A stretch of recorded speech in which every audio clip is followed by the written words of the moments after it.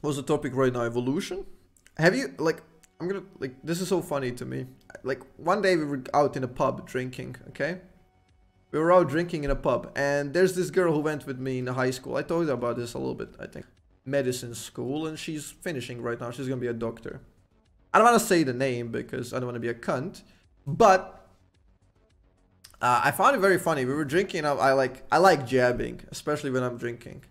I like jabbing and like starting convos. And I kind of like provoked her a little bit. I started just asking her about a bunch of topics, and we somehow got to evolution. She didn't believe in evolution. She's a doctor, like she will be like very soon, who doesn't believe in evolution, which I found very, very fucking interesting and counterproductive, I'd say. I mean, she believed in the creator, which is totally fine. Like, why not? Like, as long as you're not harming anybody. But how can you... I don't get that. How can someone be a doctor and not believe in evolution? Also, my neighbor girl that's now, like, not here living anymore. I'm good friends with her as well. And she went to genetics, like, school classes. And she told me that there was a bunch of people in her classes. Like, you're going to genetics. Okay? And they don't believe in evolution. How the fuck can that happen? I was baffled. Coincidentally, I was drinking at that occasion as well. I'm coming across as an alcoholic, but trust me. People get like help, like people go against evolution specifically because of religion. Which is kind of bad. I think they should be a bit more educated. Like, because if you're gonna believe that the Earth is not older than 6,000 years, then you can't like believe in evolution. It's impossible. It's impossible to believe in evolution if you think it's only 6,000 years old. But you can just simply use carbon dating, carbon like C13, right? You use C13 to figure out, and you can come up within like thousands of years pretty accurately to what is what old. And like you can like confidently prove that it's way older than that. And in fact, we have pretty accurate, like that is 4.6 billion years old, the Earth. Where's the horizon, bruh? Look, yo, bruh. Look at the line. There's no curvature. Where's the curve? Where's the curve, bruh? First of all, if you look at every like conspiracy theory, first you have to look at like who would do it, why, what's the motive. Some like, hey, Jeffrey Epstein didn't kill himself. Pretty fucking plausible. There's a lot of people wanted his ass dead. Fucking plausible. Makes sense. What is the point of the flat Earth conspiracy? We're under a dome on the Earth. We're surrounded by Antarctic. So every person in the military and science and whoever flew a balloon and all the pilots and all like the people who have any sort of knowledge are paid by NASA, who gets like 0.5% of America's budget, while their military gets like 10 times more, probably even more than that. Everyone's paid by NASA, so they can, I don't know, sell globes. What the fuck is the point? What is the point of us believing that it's flat instead of curved? Are we in a simulation? That's also an interesting one. There are a lot of arguments that we are in a simulation, okay? I heard, the best one I heard from like really top tier scientists was, if I can remember it correctly, forgive me here. What is the chance we're in a simulation right now? Extremely huge. Why? Because if you can create a universe, if you can have a universe that is capable of creating a simulation, then that simulation would create a universe which is capable of creating a simulation, nested simulations.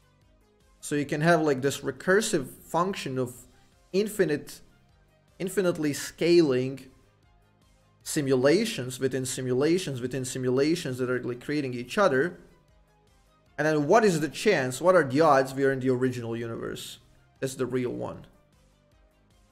Super tiny, like statistically. But I don't know about the simulation or like logic, because I'm not a huge fan of it. Because even if we are, it doesn't really matter anything. Because for us it does feel real, it seems real. So we can't even you can't ever get out of a simulation, so you can't like conclusively like get out, step out, say fuck this shit, I'm out. Doesn't really matter, doesn't impact our lives, so just live your lives to your best ability. Also, there is irrational numbers, which I love to bring up every fucking time, as like pi, 3.14159, 265, 38, 358, 9793. Pi has seemingly endless non-repeating patterns of digits. And we have supercomputers calculating them at like all the fucking time, and we still haven't found the recurring pattern or the end.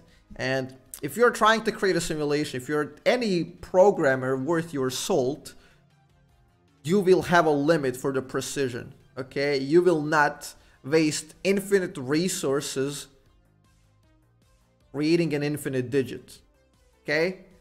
That's why we use fucking float. That's why which is like four bytes, right? Then we have double, which is like 8 bytes. And we have different formats, and we can go into different precision. Then we have for currency, which can go into deeper and shit like that. Wait, what is a Pascal's wager? I've heard that before. Pascal's wager. I've heard that term before. Does not actually exist. Such a person will only have finite loss, some pleasure, luxury, tends to receive infinite gains. Ah, yeah, I thought about this before. I just never knew it was a Pascal's wager. I actually thought about this before. Yeah, but you can always like argue that it's not true belief if you're doing it out of rationality, out of like, I'll just hedge my bets in case there's a creator. I was a good boy. So you can just argue it's not like true belief or whatever. I'm not sure about this, honestly. It's just, I mean, a lot of people do operate under this for sure. I position myself in life like according to science. I'm making assumptions based on what I have to work with. I'm not gonna jump to conclusions to say God exists or doesn't exist. I cannot disprove it. It's an undisprovable hypothesis. I cannot disprove it, but I haven't proven it yet, so and I don't have conclusive evidence. So I'm just gonna stand in the middle, work my way through, and try to learn more. What's your opinion on quantum physics? Oh boy, quantum physics is extremely complex. Like, quantum physics are keeping us guessing at the moment whether our universe is deterministic. Because if universe is deterministic, that means you can deduce outcome of everything with sufficient knowledge. That is Laplace's demon. Laplace posed that there's, if you had a being that knew everything, like every position of every atom in the universe, infinite knowledge that can predict outcome fully of everything. Like, you can predict in 4 billion years what's gonna happen. That everything is deterministic, that there's no essentially like magical free will. That is Laplace's demon. And quantum physics keeps us guessing there because it's dice. It's apparently dice. It's a bunch of probability functions. Because a particle is in multiple places. Particle exists in multiple places until you look, and then the function collapses, and you figure out it's there. And at best, you can guess the probability where where it's gonna be, where the particle is actually gonna be. So you have probability is gonna be here is high, here is gonna low, and shit like that. And that's also why like why we cannot build our computers smaller. Okay, our computers have a physical limit how small it can get, and we're getting pretty close. Okay, we're building our chips so small that the transistors are super small. Transistors are basically 0 or 1, 0 or 1, and the more you have them, the more power you have. And we're building them so small right now that electrons are gonna start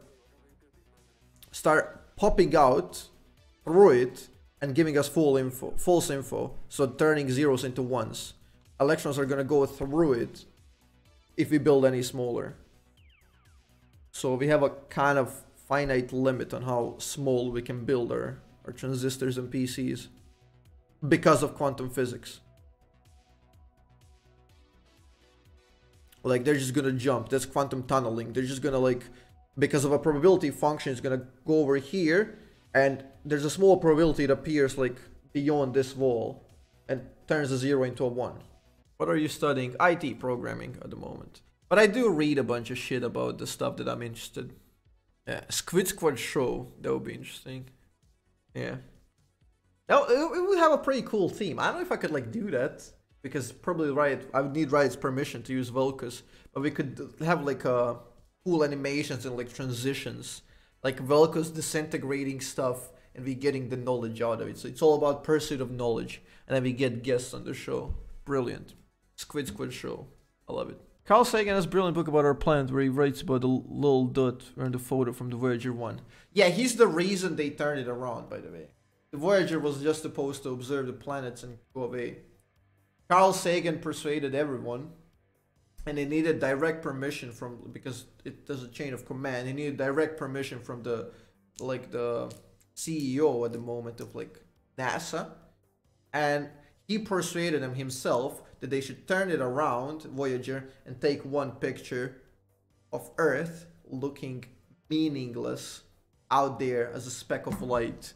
I can find it. A pale blue dot. I can find this. Is brilliant. Actually brilliant. Yep. That's where we are. That's us. 1 pixel there. That is us suspended in a sunbeam. And he has a... Oh, we're gonna listen to this. Okay, you're all gonna learn about Carl Sagan today. You're all gonna learn about Carl Sagan today, chat. It's about time. You need to learn about Carl Sagan. If you haven't seen Cosmos, you should. You have to see this. The best scientific show ever. By far. Hands down. And cherish the pale blue dot.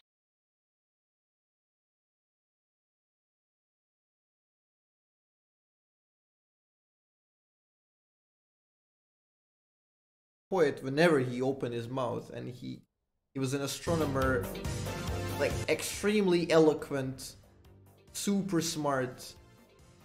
His IQ was like 170. He was incredibly talented at everything he did, and he was out of his time. I said it before and I'll say it again. Like he died 24 years ago. Still thinking about it, like how clever he was with the research. Like how many resources we have right now, that, like available to us. How much help we have in our lives, and how far off we are. Measuring yourself to him is just super humbling. Thank you for your contribution. How smart he was. How out of his time. How's the stream? Spirit Lord, yo, thank you for doing that. You make me